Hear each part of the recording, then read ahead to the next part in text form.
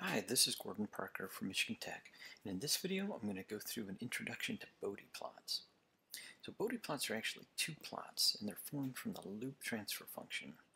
So if I extract the characteristic equation from some closed loop transfer function and put it into this form,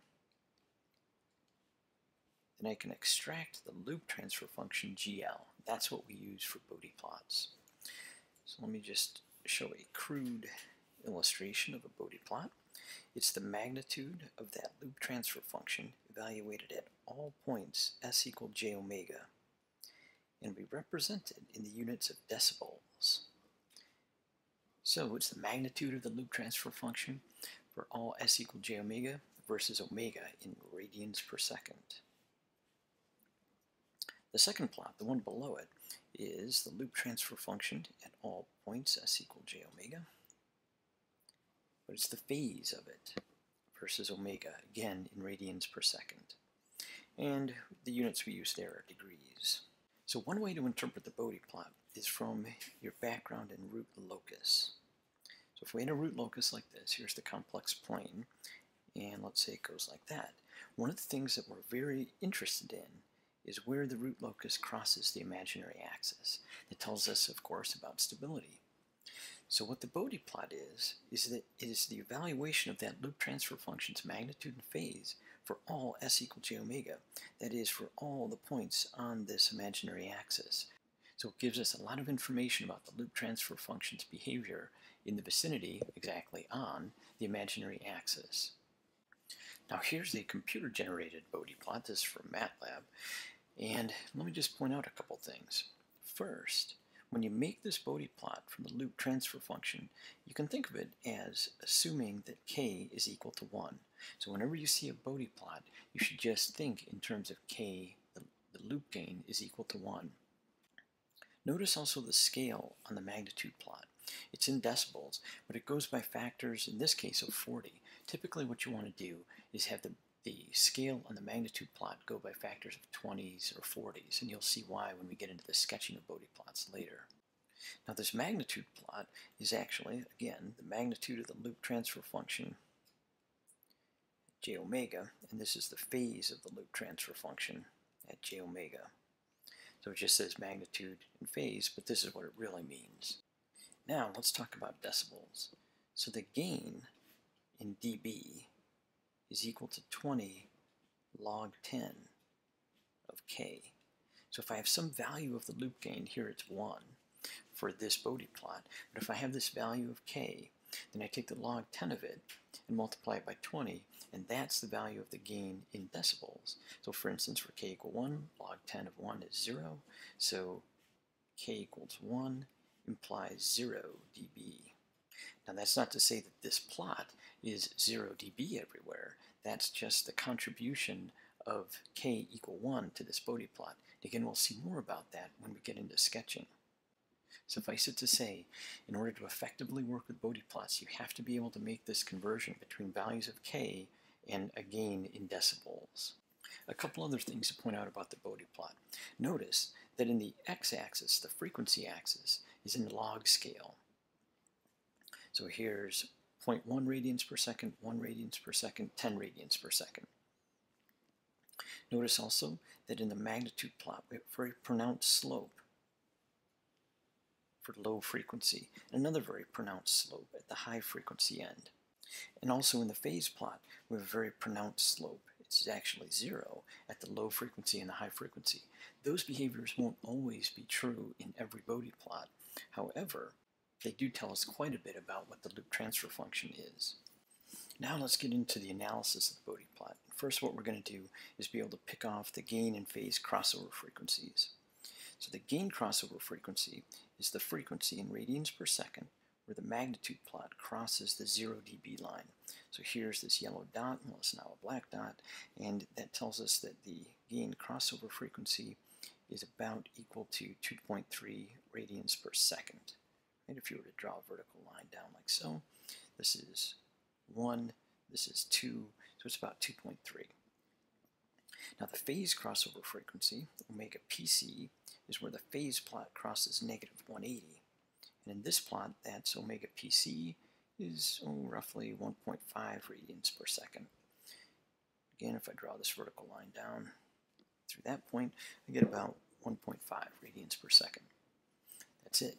Now let's just go up a page to that plot we had before and pick off the gain crossover frequency and phase crossover frequency of this one, just as another example. So here's the 0 dB line. I can pick that off and I have about 0.1, 0.2, 0.3, 0.4, 0.5. So omega gain crossover is roughly 0.5 radians per second.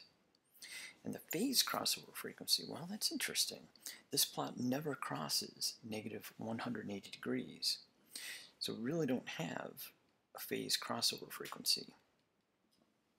And that's okay. It still tells us quite a bit about the behavior of the closed loop system just by looking at this magnitude and phase of the loop transfer function. Now the next thing for analysis is to be able to pick off the gain and phase margins of your Bode plot. Now there's some definitions here, and that's great, but it's much easier just to get them graphically. So here's the gain margin, negative 20 log 10 of the magnitude of GL at the phase crossover frequency. And the phase margin is 180 plus the phase of the loop transfer function at the gain crossover frequency. Now let's just see how we pick those off graphically by going up to the previous example. So here we have the magnitude plot, and we have a gain crossover frequency at about 2.3 radians per second. So let me extend this line down from our gain crossover frequency right down through the phase plot.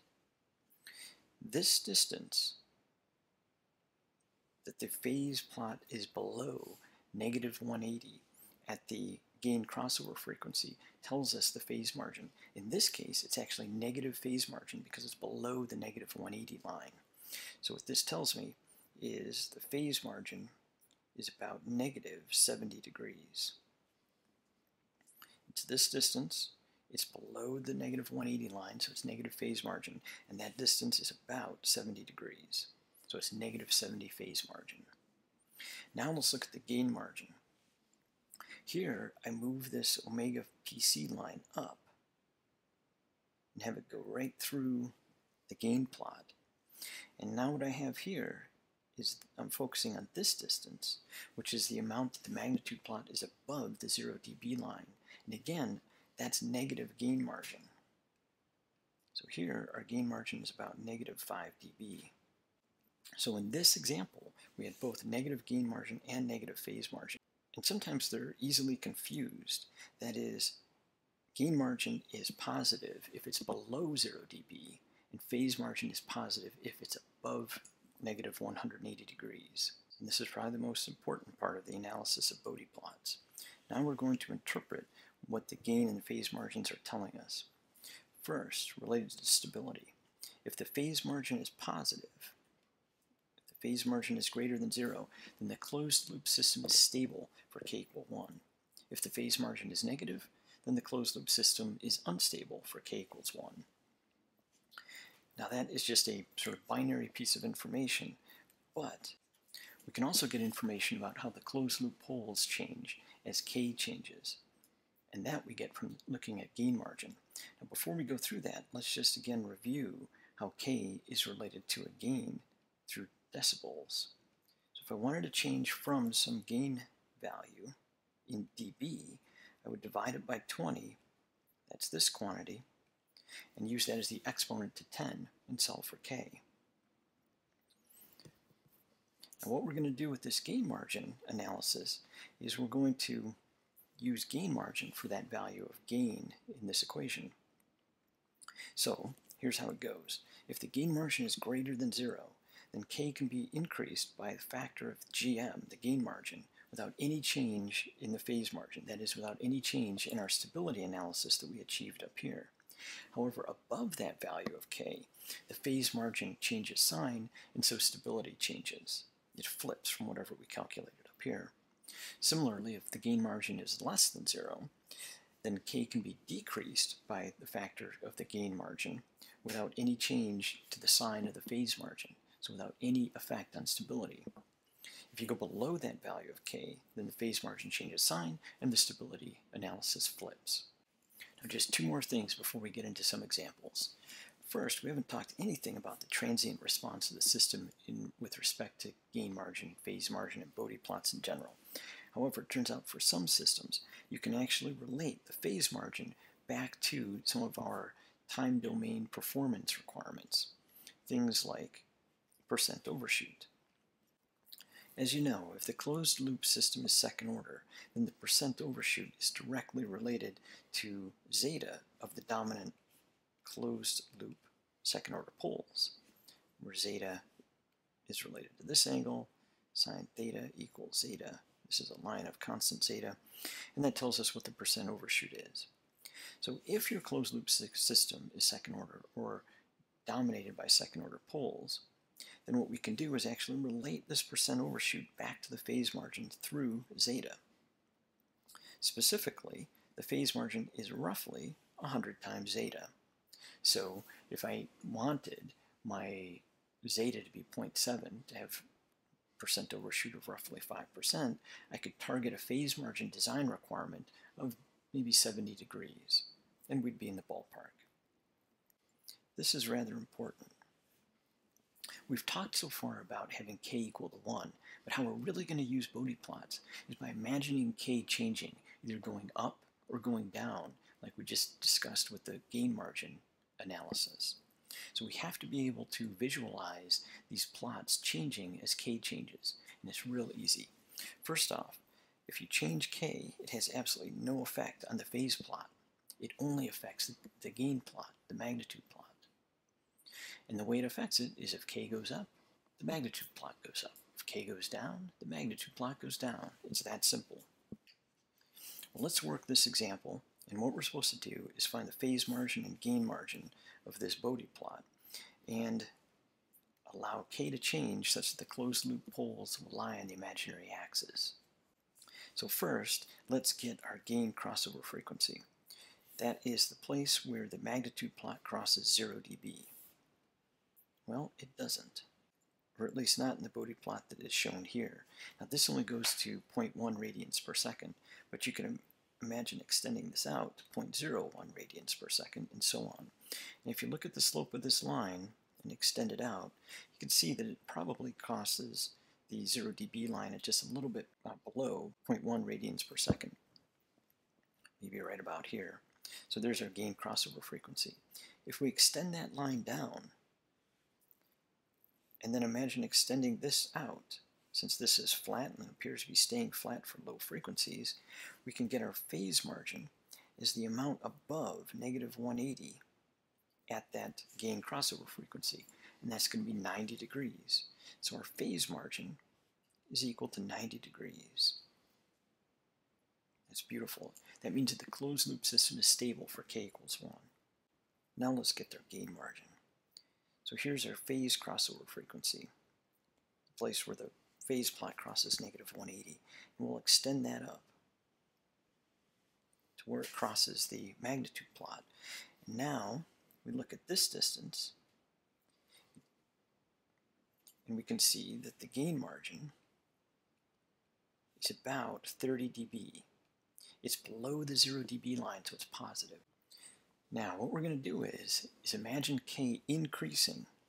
And if I increase k, it's going to shift this plot up. So here I've increased k just a little bit, and all I'm doing is just tracing that plot. Oops, I dipped down a bit there. I just trace that plot, shifted up just a wee bit.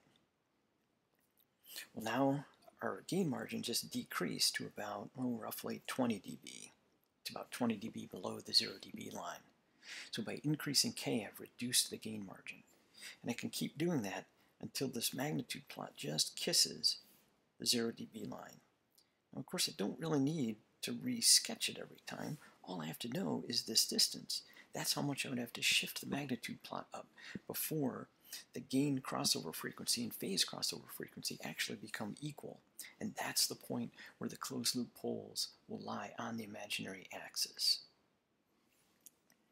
So what it tells me is that I can increase K to 30 dB. Now, of course, this is in decibels. I should convert this into an actual K value, which would be K equals 10, 30 over 20. And that would be it. So 10 to the 3 halves. Now here's another example, and we're going to do the exact same thing. So first, I get my gain crossover frequency. It's roughly there. Extend that line down. Right, so my omega GC is about 10 radians per second. Extend that down, and I can see that my phase margin is negative. So my phase margin is roughly negative 30 degrees. What that tells me is that the closed loop system will be unstable for K equal 1. Now let's get the gain margin. The phase crossover frequency is right about there. So let's see, omega PC is about 6 radians per second. Now if I draw that line up, or just find that same point on the magnitude plot, right about there, I can see that my gain margin is about negative 10 dB. So what that tells me is that the closed loop system is unstable for K equals 1. And if I decrease the magnitude plot by 10 dB, then my gain crossover and phase crossover frequency will be equal, and I'll have closed loop poles on the imaginary axis. If I were to decrease the magnitude plot even more, then my closed loop poles would move into the left half plane and the system would be stable. So let's see. K equal negative 10 dB is really K equals 10 to the negative 10 over 20, or about 0.32. So if I set K, the loop gain, to 0.32, I'll have that transition of instability and stability. If I go down farther, it will be stable. Now here's one more example and we're done. Same kind of thing. If I go over here, I find my gain crossover frequency right about 1 radian per second. And if I jump down here, I can see that I have some rather poor looking phase margin. My phase margin is, let's see, negative 45, or maybe negative 70 degrees. That's not so good. Now, if we look at the phase crossover frequency, I have one here, but I have another one there. That's completely fine. This means that there are two places where I can have transitions of instability or poles on the imaginary axis. Another way to view this now, you've been looking at this for a bit, is that this little bubble right here is actually a very intriguing spot. That's the place where I can make the system go stable by shifting the magnitude plot up and down. So if I were to shift the magnitude plot such that its gain crossover frequency is anywhere between these two frequencies, then the closed loop system will be stable. Now what that means is I would have to either shift it that amount or that amount. So if I look at these two gains, this is about 40 dB, and this is about, just a little bit over 60. I'll call it 70 dB. So what this is telling us is that I can increase K to 40 dB, which is K equal 100, and the system will be stable.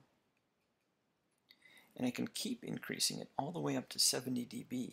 So that would be K equal 10, 70 over 20, and the system will still be closed loop stable. But if I go over that amount, then the system is unstable. So to summarize, I introduced what a Bode plot is and what it looks like, and then how to analyze it, and especially how to pick off the gain margin and phase margin, and how to analyze stability by imagining that gain plot moving up and down and seeing how the phase margin changes and how that affects stability.